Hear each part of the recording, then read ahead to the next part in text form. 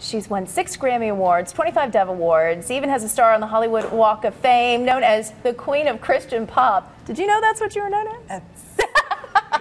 Amy Grant is here to tell us about her latest project. It's so good to see you. Thank you. Okay, so the first album in 10 years, first studio album that you put out. Right. Were you nervous at all about that? I was just so excited. Yeah? Yes. The tough thing is when you're making a lot of music, that quick turnaround. Like if you know, years ago I would make a record, tour, publicity, and then it's time to make another record, and you think, well, I can write 10 songs about living on a bus.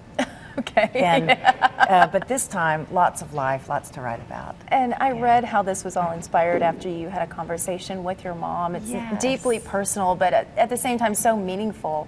Can you tell us more about that? Sure. 2 months before my mother passed away, and this has been a couple of years ago, I had been to see her one night, and she was kind of having trouble remembering, and so when I told her I was going to go do a concert, she said, "Oh, you sing." And I said, "I do." And we had a conversation. She asked me to sing a song for her. Of course, I had a lump in my throat about this big. And anyway, but she just had such a great natural curiosity, you know. "Oh, I love that song." And when I was leaving, she said, "Would you do me a favor?" And I said, "Yes." And she said, "When you walk out on that stage, sing something that matters."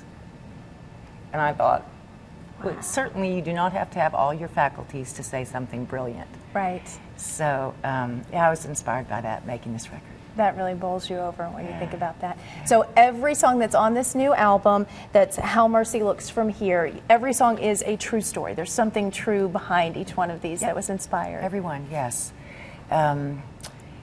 Either just a thought or a life lesson. I feel like what's amazing about the 10 years that have passed is all of our lives are so unique, but we all go through hard times. And the great thing about getting older is you learn the value of reframing your experiences in a way, especially when they're hard, to see the good in it. Because there's always good in something. Anyway, and so just reframing all of these life experiences going, oh my goodness, you know, so there's sad songs, happy songs, but very life-affirming record. Love that. She's going to be doing the Opry tonight. That's always exciting. The Opry is always fun. Yes. So happening tonight, and if you're interested, you can always find out more information. We're going to put a link to Amy's site on our site, so you can go to fox17.com, click on Fox Links. But congratulations on the new album. Thank so you. happy to see you. How's Vince doing? He doing all right? He's great. You keeping him straight? Nobody can do that. Well, as best you can. As best you can. Thank you so much again for coming in. Thank you. Miss Amy Grant.